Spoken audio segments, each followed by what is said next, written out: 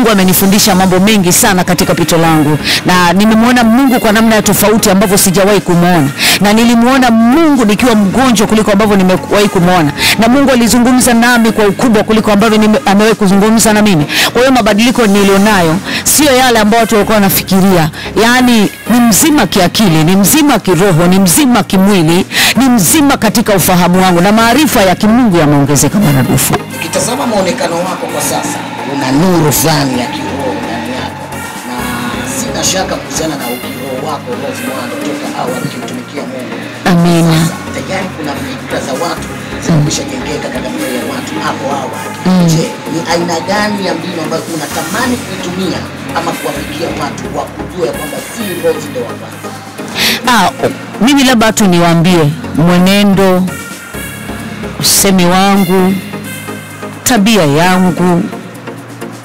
Nafikiri sina haja ya kuwaeleza, wao wataniona na watashuhudia kwamba nikoje na Mungu ananipeleka hatua gani. Tuje katika eneo rasmi sasa, bibi ya kusoma sema kupata taarifa kwa maana ya kwanza tunahakika George mpenda kufuata. Ni kweli. Wakataka na kuhitaji wewe. Ni kweli. Niseme hivi kwamba kwanza nilipokea kwa furaha sana. Nilipokea kwa furaha kwa sababu sijui niuelezeje upendo ambao umenionyesha. Nashindwa kueleza kwa sababu ni upendo wa namna yake. Lakini kwa Mikocheni B mimi kunipenda sio kwamba labda wamenipenda kwa sababu labda waliona nimetoka kwenye tatizo au nini.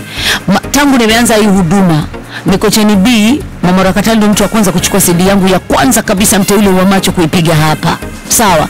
Kwa hiyo ndio madhabahu ya kwanza ambayo iliweza kunitambulisha kwenye jamii hapa kwamba kuna mtu anaitwa Rose. Kwa hiyo hawakuanza na mimi juzi wala jana wala leo. Na hata ile aliponifuata George walithibitisha kwamba huyu ni wa kwetu na ni mtoto wetu. Yani lazima iwe isiwe, lazima tumfikie. Kwa hiyo nilifurahi sana. Nilipoona nisikia kufarijika mara 100. Ukweli. Yako ya malkia. Kama kawaida unavyoniona. Yani hapa kiti changu hawezi kuchukua mtu yoyote. Nafasi yangu hawezi kukaa mtu yoyote. Yani hayupo. Kama Elia hajafa, Elisha hawezi kuthibitika bado. Kwa hiyo nikifa, Elisha atathibitishwa. Lazima wakae.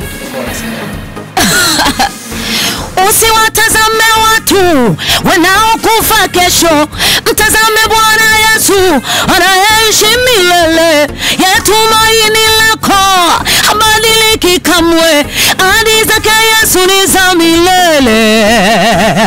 Akishuka kama simba lazima wakae. Amina. Msikilizaji, barikiwa nyimbo za Injili Tanzania. Msikilizaji anatamani kufahamu sasa unapokwenda kusimama kwenye madhabahu kwanza kitu ambacho mimi ninachojua kabisa kwamba hatukosei. Hatukosei kwa sababu tunafanya kazi na Mungu na tunasimama katika ufalme, si ndio? Na tunasimama kujenga ufalme. Nikisimama kwenye madhabahu ya Mikocheni, yani kinywa cha Mungu kimenena, sawa? Na ni madhabahu inayonena, madhabahu inayosema, madhabahu iliyo hai. Kwa hiyo kuna kila namna ya kile ambacho watu wanataka tukifanye kinafanyika. Kama ni utamu wote kwa ajili ya Kristo upo hapo kwenye hiyo madhabahu. Kama ni raha zote ziko hapo kwenye hiyo madhabahu. Kwa hiyo hatukosei. Nikisimama kufanya nafanya kweli. Kwa sababu ninamjua Mungu ninayemwamini, wala simonei mashaka Mungu ninayemwabudu, na wala sisiti kwa Mungu ninayemtumikia. Sasa unaandaa hiyo project. Tamani nizungumzie dakika chache tu kabla sijazungumza. Siwezi kuizungumzia sana, ila kwa kifupi tu kwa sahihi niko recording na nafanya albamu yangu mpya kabisa baada ya kutoka katika moto. Nafanya albamu yangu mpya kabisa. Malkia wa nyimbo za Injili Tanzania Muhando, Mungu akubariki sana. Amina, asante sana.